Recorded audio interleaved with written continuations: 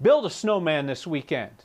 Name it Charlie, for the kid who helped convince Denver Public Schools that snow days should not be replaced with remote learning.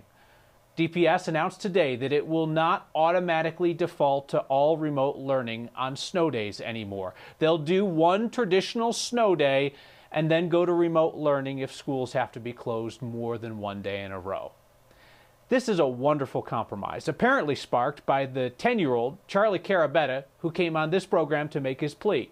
Charlie led February's Snow Day Revolt in Denver, appealing to his fifth-grade classmates on their Zoom call that they should all leave class and go join him on the sledding hill. Charlie's guest commentary on Next that night was a plea for the return of snow days. He was quite convincing. The clip went viral. Charlie telling adults that taking kids' snow days away makes them sad, and kids aren't good at sad. Charlie, like most kids, very good at happy. It got me really hyped, you know? Because I didn't think that it was going to happen. I thought they were going to shrug it off and be like, oh, well, this kid doesn't have the authority over us. We can do what we want.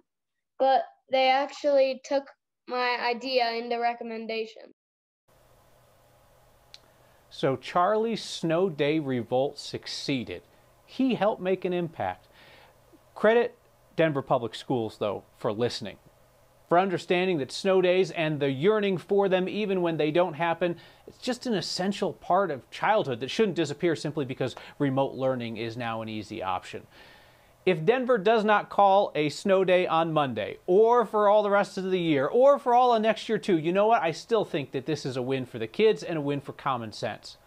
Just the hoping for a snow day, the chance to commiserate with your friends about snow days that don't happen. It's part of the experience of being young. Thank you to Charlie for reminding us what that's worth. And thanks to Denver Public Schools for recognizing it.